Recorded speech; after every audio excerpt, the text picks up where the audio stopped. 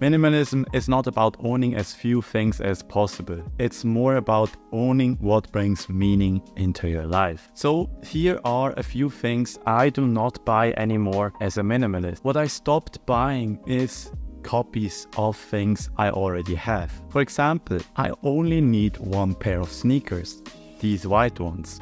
Yes, it would be nice sometimes to have a different color, but at the end, white goes with everything and they're super comfortable. The same goes for running shoes. I could have multiple shoes for different occasions, for example running in the woods, running on the streets and so on. But I have one running shoe that does everything. The same applies to my jacket. I have one jacket I basically wear from autumn throughout winter till spring.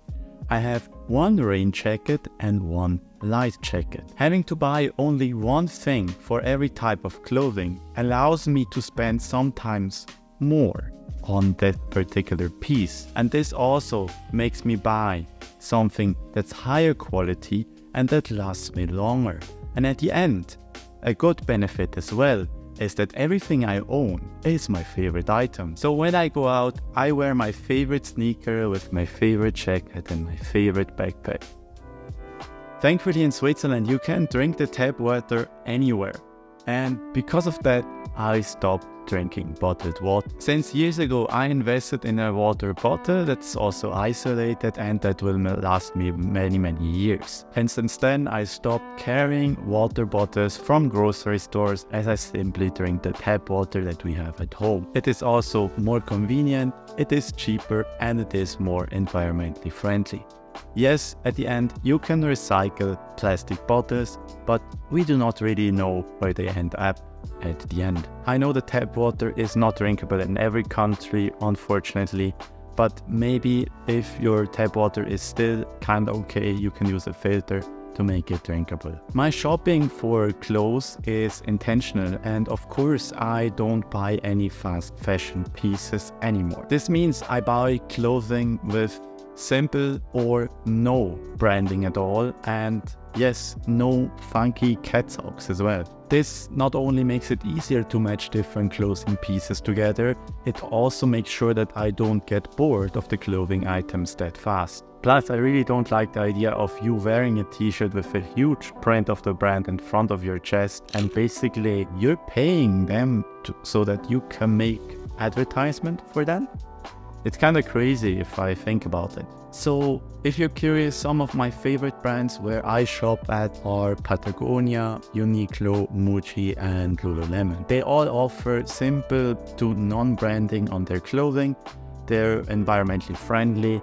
They offer high quality materials, and Uniqlo, Muji, for example, for a very decent price. Alcoholic beverages and cocktails tend to be on the pricier side, especially here in Switzerland. If you go out, for example, to a restaurant or a bar, it's going to be very expensive. And I stopped consuming alcoholics and beverages many years ago. And I also just don't feel the need anymore of ordering something alcoholic just to fit in, because most of the time there's also free alcoholics alternatives, but I tend to stay away from these as well because I just don't like the taste. I rather enjoy a high quality cup of tea that's more healthy, that's relaxing to me, and it just tastes so much better. Some of my recent favorites of teas include a peach blend from a local store in Copenhagen where we just went to. So since the colder days are coming, you can find me drinking a lot more tea. Every year there are upgrades presented to us for our phones, our TVs, our laptops and so on. These updates are most of the time so subtle. They need the best marketing strategies to get them sold to us. I think you should ask yourself, if this upgrade was not out there, would your phone, for example, still work? And if your answer is yes, then you should not go and spend this money on something you literally already have.